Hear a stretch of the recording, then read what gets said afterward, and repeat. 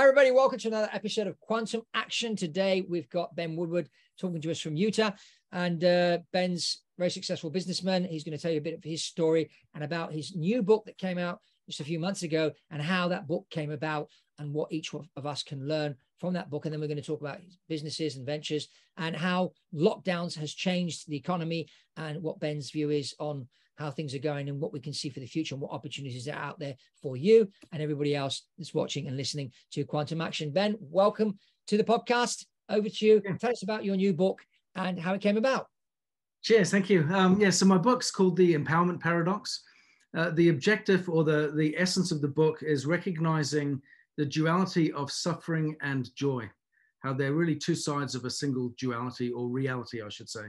Yeah. And the purpose here is really to understand, why is it that some people will struggle, suffer, and really just come out worse for it? But there are others that will struggle, suffer, but will come out and thrive and be radically transformed for the better by it. Mm-hmm. And so we kind of look into that in my book and just kind of go, what are the certain essential virtues and characteristics that we need in order to respond well to adversity? Because, the reality is that certainly the older I've gotten and kind of gone through life, I've learned that everyone will suffer in some way, in some shape or form, as a consequence of their time here on this planet. So, well, as I always say, good things happen to bad people and bad things happen to good people. Yeah. It's what we do with the experience that counts. Exactly. Yeah. So in the book, we look at, we're all going to suffer. That is a reality, but how can I respond well to it? And not just respond well and with strength, but in many instances, it is the suffering that we experience that reveals to us our purpose and our opportunity to become the best version of ourselves. How do I experience that? How do I make that transformational as an experience for me? And so, it's not a formulaic process. That's the thing. I didn't want it to be follow these 6 steps and you will find that you've got the solutions, because it's not really about formula. Everyone's suffering is unique. Everyone's challenges are very personal. But there are certain virtues that are timeless, that are universal, and that when we understand those principles and those attributes and we apply them in our lives, then as an independent person, we can take control of that learning, that journey, and evolve and transform for the better as a result. So yeah, because in your book you get very personal and you share your personal experience. Would you like to share that with those that are watching and listening? It's if you're going to talk about adversity and suffering, you need to talk with some personal experience in relating to that. And that was a bit that initially I was a little nervous about. It was interesting as a writer to discover that a key to writing well is vulnerability and courage. Whatever you put down on paper, it's going to stick, and if you're going to share a personal experience, that's going to be out there forever when you print. So some of the things that had really caused me particular challenge, my father had gone to prison. Not only did I have to see my dad go to prison, I had to testify against him in court. I facilitated the court case or his arrest in the first instance. That was certainly not an easy experience. The night before he was due to go to trial, he had a heart attack, went to hospital. I think the stress of everything was just, on him. I had to get permission from the judge to see my own dad when he went to hospital, because I was a witness against him in the court case. And so it's like, well, we can't really have you talking to the defendant, but let's get see if we can get permission from the judge. So there was all that kind of stuff that went on, and for a period of time, it was just one issue after another, that was just kind of bombarding me. That gave me a different experience, because sometimes we have hard things happen, but other things happen for ages. Like that scenario there with my dad, that drug out for years. It's not something where you get arrested, you go to court. You get sentenced, you go to jail, you come out, you carry on. It's like there's a whole Did he go to jail for a long time? He did. He was in prison. He served about 4.5 years in total. He was in jail. He was sentenced to, he had a 7-year, I think, concurrent sentence. So there were multiple crimes he was convicted of, which he served the time concurrently, I guess. And Ended up serving 4.5 years in total, which meant he wasn't at my wedding when I got married. He was in jail. He wasn't around when my firstborn arrived. He was still in jail. But when my second was born, he was still in jail. He missed out an awful lot there. And I should point out, I did a podcast a while ago, and this subject about my dad came up, and they said kind of afterwards, like, I don't think I could send my dad to jail. I'm not, what kind of, if you don't mind me saying, what kind of douche sends their dad to prison? Right? That's not a very nice thing to do. And I was like, well, we're not talking white collar crime stuff, unfortunately. Not that you make an excuse. Yeah, of course. But my point is, he was guilty of some horrific crimes, and he left victims in his wake. And you've got to do what's right, not what's easy. And you've got to stand on the side of right, not on the side of what is popular or preferable. And that was the hardest thing in my life to do. But it was important to do, and it was the right thing to do. And it was in his own best interest. Get this out the way, get it behind you, move on. Don't be living with how this. Is he? So now, obviously, he's out of prison. How did he cope with life when he got out? He became a hermit. He kept to himself. I think he made a couple of friends, during his time. He passed away earlier this year. He kept to himself. He was a hermit. I think it changed him quite dramatically, I think. But it was tragic. He had the chance to evolve and to change. I don't think he fully embraced that. In some ways, he made some changes, as best as he could. But I think there was a long road to recovery for the lifestyle that he had chosen, that he probably needed a few more years on this earth to get to where he needed to go. But I think he started that path here. And that was my preference. Get on that path to change here. It's going to be, it's painful, it's unpleasant, but you got to do it. Rip the Band-Aid off. So that certainly informed the book a lot. Is how do you deal with chronic suffering? Because I think when we experience difficulty, adversity, sometimes it's for a season, but sometimes it stretches on. And when it stretches on for years, then that suffering demands something else of us. And how do we respond to that? Because now all of a sudden, it's not just simply a matter of patience, though patience is essential. Now I've got to understand it in a whole different level. And that's really where we're going to jump into that in detail in the book. And it turned out, actually, the book was published back in 2020. It came out just after the pandemic hit. And I'm grateful it became a bestseller overnight, which was awesome. But what I found interesting was that subject suddenly became incredibly relevant across a whole spectrum of industries. I had universities reaching out, wanting me to speak to them, help us, find joy again in what we're doing, because this pandemic is killing us and we're struggling and life is hard. Help us to find greater purpose and reconnect with that and to find fulfillment.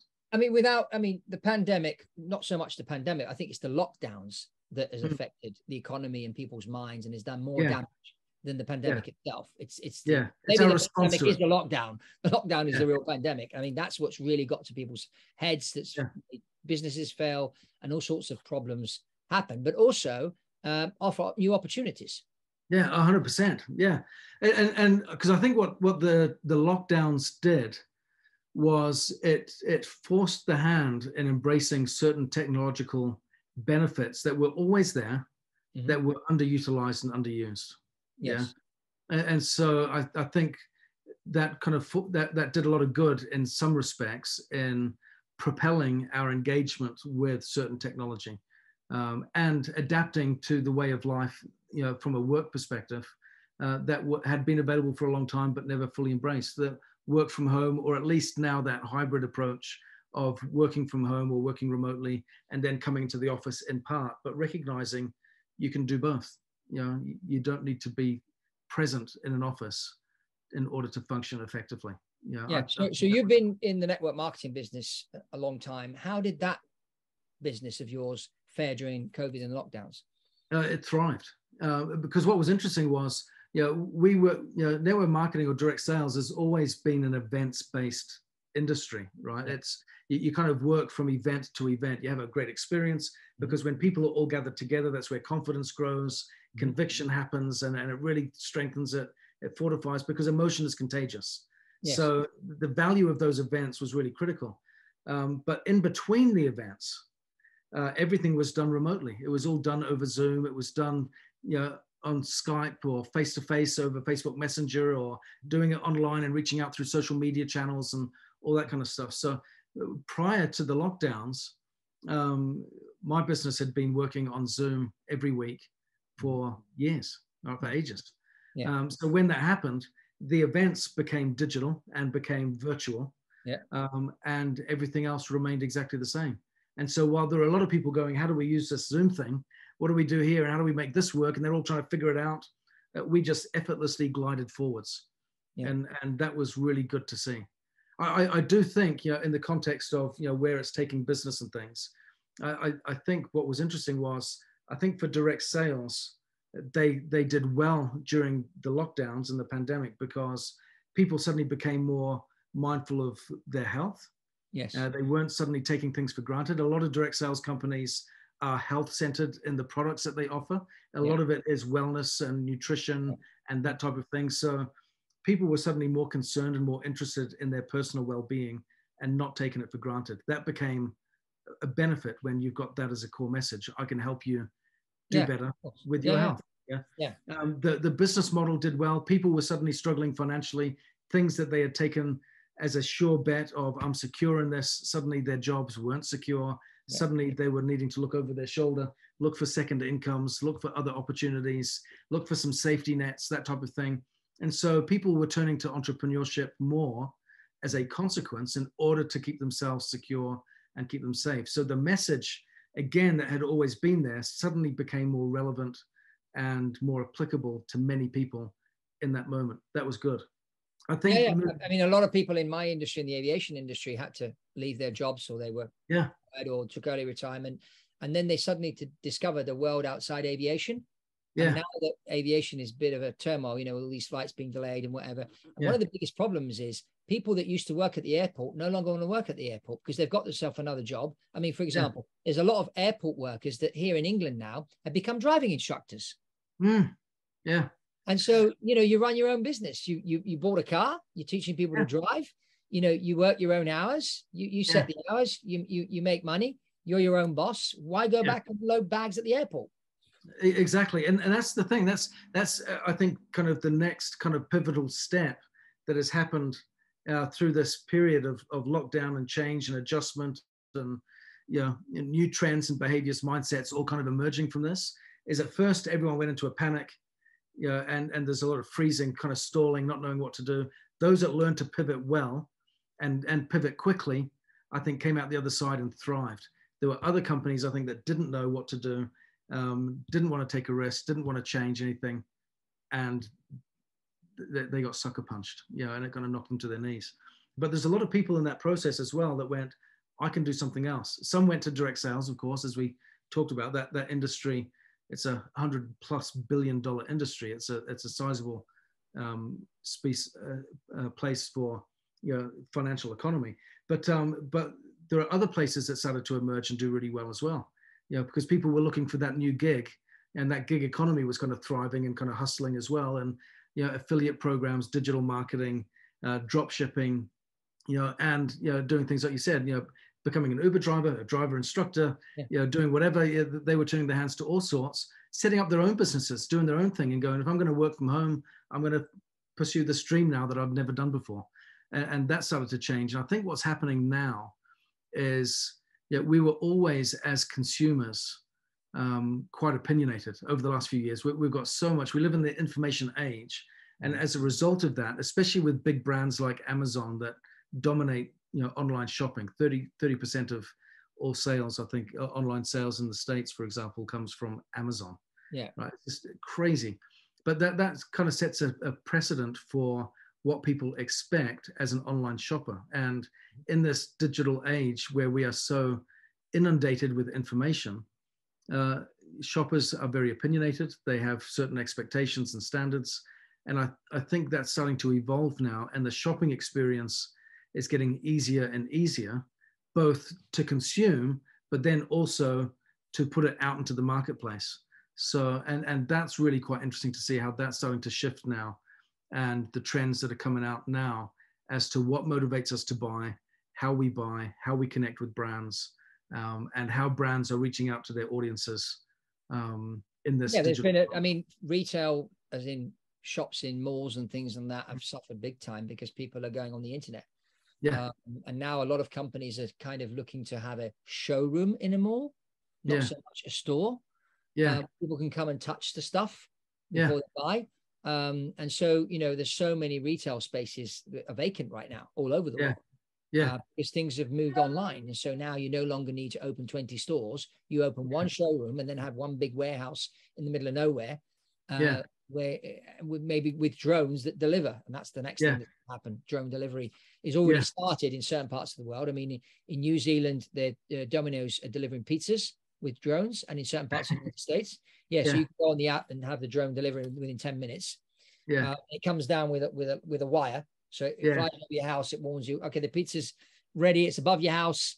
Okay. They just knock the box down, and then you take it, and then off it goes.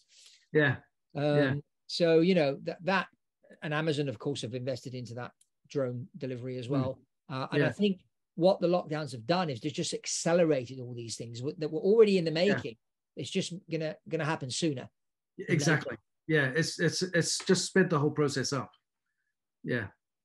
So our onboarding experience. What other opportunities do you think this whole lockdown has created besides the ones we just mentioned? Well, I think one of the new spaces that is grabbing a lot of brands' attention now from a marketing perspective is user-generated content. So UGC is now one of the primary ways, I think, of being able to reach out to audiences and connect. And user-generated content is really influencers on social platforms that have an audience, because what we've already developed an affinity towards is we like other people's recommendations. Even with what we watch on TV, you go onto Netflix or Amazon, and if it's got 2 stars, I go, oh, that looks good. Oh, it's got 2 stars, and maybe not. And I'll flick past it. I don't know who those people are that voted it to give it 2 stars, but as a collective, I go, I'm going to trust that, and I move on. Oh yeah, and it can kill a product, because I've had one of my books, and I didn't get the marketing right in the beginning, and people have gone on, 2 or 3 people, and given it 2 stars, so it's just not selling because it's got bad reviews. And you're right. It can kill you, or it can make you a success. And you're right. I mean, before I buy a book, I go on and I have a read what the book's about, and then I go and read the reviews and see what people are saying about this book. But I don't know who these people are. Exactly. Exactly. But we still value their opinion, even though we don't know who they are. Right. And so what's happened now is you combine that psychology of kind of herd mentality and, you know, that aspiration that we put to other people that are influential, and put the value that we have on their opinion. But you combine that with social media, where now people can get incredible followings online and great engagement with their audience. And then they can talk about a product or a brand. And now what you've got is a user experience that has influence and impact on an audience that is targeted. I was speaking to a guy the other day. He's got 1.5 million followers on YouTube. Incredible. Audience and incredible engagement. And he's like, you know, the motorway down the road, he says, I get more views on a post that I'll place on YouTube than that billboard will take in a single day. And he says, so, you know, brands will pay for billboards there, but they don't necessarily know who's seeing it. Maybe it's not quite as targeted. With us, he said, you know exactly how many views you're getting with your audience. You know who the audience is, you know the gender breakdown, you know the demographic, you know, their interests and what they're working with. He said, all of that, it's all measurable data. So from that perspective, it becomes very powerful then for brands to collaborate and connect with influencers and utilize that well. And the interesting dynamic that we're seeing now is it's not just big influencers, people have got, you know, like I said, this guy's got 1 million followers. It's the micro influencer that is actually proving to be very, very popular right now. So the micro influencer is someone that's it's like me with my channel about private aviation, BizJet TV. I mean, we've got 17,000 subscribers, and someone could say, well, that's not many. Yeah, but there are only 22,000 private jets in the world, which equates to about 18,000 owners. So 17,000 subscribers is not bad for what it for that's pretty awesome. Purpose. Yeah, because it's one of these micro situations you just said. So you don't have to have it's niche market, targeted audience. Yeah, targeted audience. Great marketing nowadays is you don't use a broad brush to paint. You use a fine tip brush. You know, it's laser precision. You know, you know exactly who your audience is. You know exactly who they are, what they want. You know why they want it, what the problems are they're facing, how you solve it, how you fix it. You know where they spend their time, who they hang out with. You gotta really drill down and know all those details about your audience, and then you talk to that person. You know, and then when you do, they listen, they hear you because you're talking with such precision and such accuracy because you know who they are and you know who you are, that you're now having this wonderful, almost surreal conversation where it's totally, you know, you're not face to face like this. You're talking out through your social channel or through wherever, and they, wherever they are around the world, they pick up on it, and it's that person that you were targeting that hears it, and they go, I feel listened to, I feel understood, I relate to that, and they connect. And that's how you build that loyalty and ongoing kind of engagement. But the micro influencer, like I said, they're becoming increasingly popular right now because, you know, they've got smaller audiences, but they have a higher by percentage engagement rate with their audience as a result, because they're newer, they're younger, they're a little bit more authentic in their message. They're talking a little bit more with a little bit more realism. They're a little bit more. They're real. They're more real. Yeah, they're more real, and people respond more favorably to that. So their engagement rate is fantastic, and they're certainly more affordable than some of the bigger influencers as well. So there's a win for brands in getting more message out there. So it's interesting to see that trend developing. Well, even in, so, you know, brands. Yeah. I mean, even the whole thing of citizen journalist. I mean, there's so many people now online that probably are giving more reliable information out there than the news. So you're right. I mean, there's so much that this has done. It's almost like before we lived in a centralized world, and now we're living in a decentralized world. And we're moving towards decentralization. Exactly. We even see this with Bitcoin and cryptocurrency, where before it was centralized with the banks, now it's being decentralized. And it's the same with information. Information is being decentralized, and that's power to the people. So if you're good, you're going to win. If you're not, you can't rig it. Before you could rig the game, you can't rig the game anymore. It's a different story now. Different. It's like we saw just this last few days.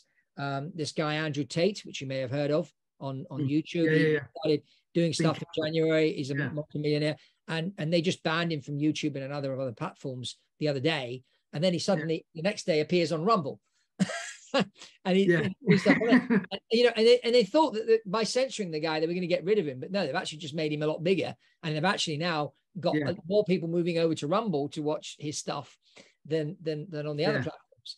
So it just shows it's power to the people. And if you've got the followers because you're sharing information which to them is valuable, you're going to win. Yeah, exactly. Yeah. So let's just go back to multi-level marketing.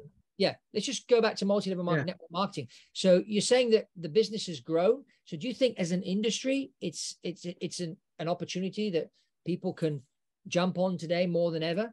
And do you think that industry is just going to exponentially grow now because people are more accustomed to working from home and working digitally instead of being in hotel rooms giving presentations? Yeah, I think it's a strong and robust industry. It's been around for a long time. It is in a growth state, which is great. Will it grow exponentially? That depends on how they respond to the current trends that the world is facing. I think there are some moves that they need to make that enable them to be a little bit more customer centric and a little bit more tech savvy. So I think there are some adjustments there, and some of the brands within the industry are doing a great job of that. Others are a little slow to follow, but I think they'll get there. And it'll either be, you know, new companies coming into that space that will take the trends and show them how it works in that space, or others will adapt and adjust, and some will get left behind. But I think that's the same for any industry. Yeah. Yeah. You're right. Yeah. So, but yeah, is it doing well? It's doing great. Yeah, which is really nice to see. So let's move into now your new venture, your Yeah. fashion line. Tell us a bit about how this came about, and you know how it's going, and where can people buy your, like the shirt you've got on now. You told me. Yeah, it's a lovely brand. Yeah, it's cool. So tell us a story. Yeah. So the brand is called Lovely, Lovlei. So lovely.com is where you can find it, or Lovely Life. If you want to follow us on Instagram, that's a good way to kind of check us out. Yeah, it's a premium resort and athletic wear brand. Primarily women's clothing. We do the guy's shirt, of course. We'll expand into men's clothes down the road. But yeah, I'm very biased, but it's a phenomenal brand. My business partner, Robin, her family's been in the fabrics industry for almost 100 years. Her family were credited for really kind of pioneering the California surf lifestyle culture. So all of the major surf brands that you're familiar with, Billabong, Quicksilver, Mossimo, Hang Ten, Ocean Pacific, Ralph Lauren Polo is another brand, for example. Yeah, all those types of brands and a ton more. Yeah, they've all used her family's prints and fabrics and what have you for years. You know, like some of them, like Quicksilver, they helped them get all started. You know, it was their prints, their fabrics that were used. So they'd always supported and built these other mega brands and created, like I said, this incredible culture of surf California lifestyle, but never kind of owned their own brand. And Robin and I got introduced through a mutual friend. I had this business idea that I was looking at that I thought was kind of revolutionary. It's a hybrid kind of approach to getting the product to market, which I'll fill you in on a little bit. But I was thinking of apparel, but I didn't know much about apparel at that point. And he introduced me to Robin. She knew everything about apparel. She'd worked in that space all her life. You know, her family business is, you know, they're like, you know, she's like the fabrics queen, you know, in the fashion world in the States, right? She's just very well known. We had an article actually by the California Apparel News a few weeks back, which is like the trade publication for the fashion world in California. And they were like, yeah, it only took about 100 years for these guys to launch their brand. Yeah, but thankfully, you know, we've waited long enough. We're glad they're here. It was kind of, you know, they're recognized as being a great name. So she liked our business idea that I had. We kind of partnered up, and so we've got this kind of hybrid business model. It's like I said, it's a really cool premium resort wear, athletic wear brand. But the way that we're getting it to market is really working and partnering with influencers. But we have a program here that we offer for them that is really unlike anything else that I've seen in the marketplace. And in fact, I don't think there's anything that competes with it. We offer, you know, obviously a lot of influencers will promote their, you know, if they're partnered with a brand, say, I really like this brand, you know, Lovely, for example, they'll show it off, they'll showcase it, and they'll say, and this is where you can find it, and they can share a link, and they'll get paid a commission for doing that. But they'll also offer their followers a discount. You know, I want this to be a win for you, so here's a discount. So we offer our influencers like discount codes that they can share with their audiences to give them something to support their audiences and to reward them for their loyalty. And we pay out incredible retail profits to them for kind of sharing it. But the cool thing about it is we know that influencers collaborate with other influencers. Right? They do that all the time. It's, if you want to grow your audience well, you've always got to network. That's just a fundamental principle of any good business, right? Or anyone that wants to do well in life. It's not just about being the smartest or hardest working person in the room. You can be the hardest working person in the country, but if no one knows you, what good is that going to do? You will get nowhere, right? So you've got to learn to collaborate and partner up in order to truly thrive and connect and do well. It's about your connections. So we put something in place that says, look, if you know other influencers and they want to do this too and be brand ambassadors with us, you can make up to 10% on everything they make every single month. And we're finding that is becoming very, very attractive. We're at an event last week with a lot of influencers, and literally they were biting our hands off to partner up and to be a part of this. They love the brand, they love the fabrics. It is an incredible high quality product, and they could feel it. We had it all out there. So they loved the story, they loved the brand, but they loved our program. They'd not seen anything like it. We had over half of them signing up right there and then on the night, saying, yeah, let's do this. So it's really exciting. And but the big thing about it that I love is the purpose behind it. We're all about helping women feel beautiful, not just on the outside, which is what fashion's about, but also on the inside as well. So we're building this really great community where we have coaches available to all of our customers and our influencers, and they will teach things on everything from fitness and yoga and lifestyle and exercise, to emotional health, to entrepreneurship, to financial well-being. Basically any area of your life where you go, I need to do better. We're going to end up having coaches on that subject that for free just provide the service to the lovely So you audience. have to be, so what, you have to buy so much clothing per year to get the coaching, or can you just buy one? No, just be a part of our community. Just be a part of our community. Yeah, and we showcase that out and get the word out, because and we do live events, we do live fashion shows, which are great fun to be a part of. Yeah. And most of our models are not professional models. They're our influencers, they're our customers, they're friends of friends or friends of family and that kind of thing. And it's great because you're now getting a brand out there in the fashion space that's really showcasing authentic, everyday people. So almost like real clothing for real people. It is, yeah. And I love that, and they love it. It makes them feel good. And we, as you can see from this shirt, we are big on prints and things like that. Versus we have solid colors, but we're big onto the prints as well. And the reason for that is, we even before we got going, we sat down, Robin and I, and we're saying, okay, what is the brand about? What really are we wanting to accomplish as a business partnership here?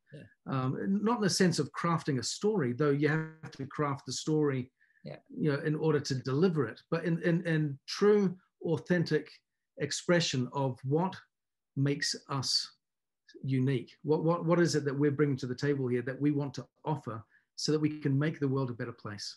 And it was really all about, we want women to thrive, we want them to do well, we want them to have confidence, we want them to feel beautiful, we want them to feel accepted for who they are, but at the same time, we don't want to leave them where they are. We want to take them to a better place and help them to become more.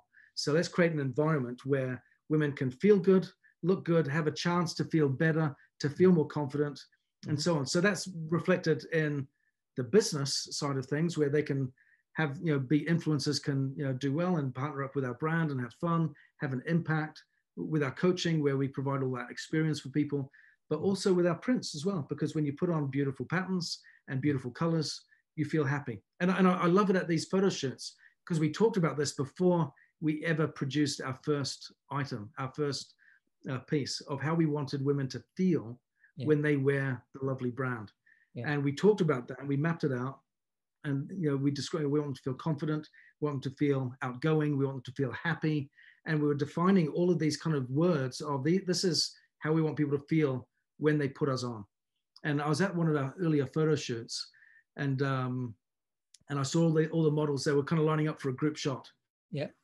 Right. And they were all wearing our stuff, and they all got together in this group picture, and we were taking the photographs.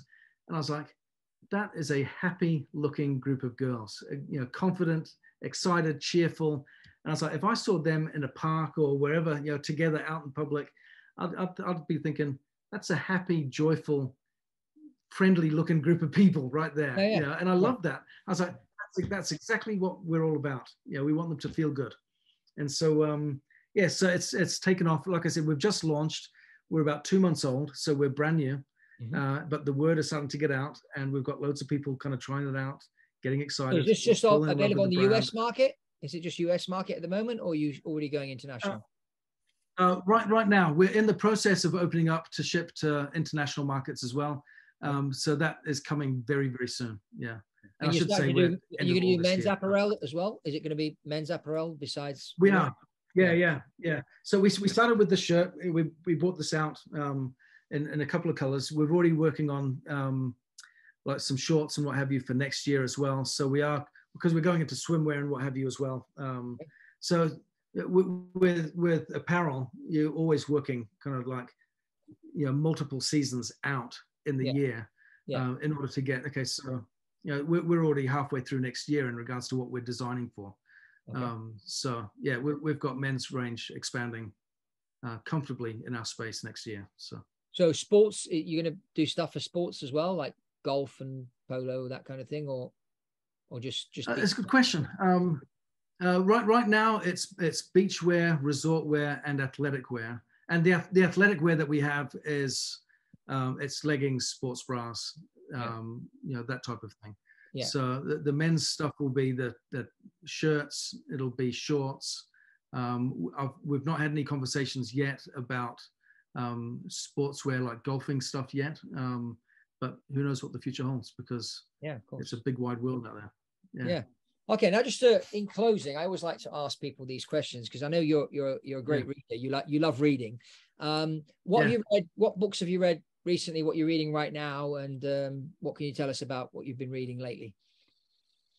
Yeah, well, a couple of books that I've been reading recently. One is 1 Million Followers, which is all about kind of growing digital strategies for growing audiences, and that one is helpful to me just because I'm a brand new brand in the marketplace, and we're starting from ground zero, and we want to, in an authentic, genuine way, connect with people online. As you've heard, the digital space is really our landscape, so we want to make sure that we understand that really well. So my head of brand and marketing knows that stuff already wonderfully well, but for my own education, I want to get there a little quicker. So that's been helpful. Atomic Habits by James Clear. I'm not sure if you've heard of that, but I absolutely love that book. I love just him breaking it down into little things. So many times we have these robust, wonderful goals, and it really comes down to, if you want to make significant change and change that sticks and lasts, it's incremental adjustments, and starting out small, and then kind of habit stacking, and I like how he builds it out that way. It just makes good sense. Well, we all know the story of the British cycling team that never won anything, and they started changing 10, 20 different things by 1% each, and they went from winning nothing to winning everything multiple times. So sometimes we think we need to make a major change in our life, when it's all we need to do is change 5 things by 1%, and you've got your exponential change. Exactly. It's huge. So those 2 books have been the forefront for me. Good. Ben, where can people find you online? Because you do speaking as well. So if anybody wants to book Ben as a speaker for their event and that, I'll put the link below or on this video. You'll probably see it coming underneath. And so people can go on and buy your book. Sure. Yeah, so ben-woodward.com. That's my website. Of course, if they're interested in the brand, lovely.com, LOVLEI. We'll put that on there as well. So that's a great place. But Ben-Woodward is where you can find me for speaking engagements and kind of reaching out from that perspective as well. And the book, The Empowerment Paradox, which I'll hold up here. And you can find that in all major bookstores. Nice and easy. Super. Thank you, Ben, for being here on Quantum Action. And thank you, everybody. Remember to subscribe, and we'll see you on the next one. Thank you. Take care. Bye-bye.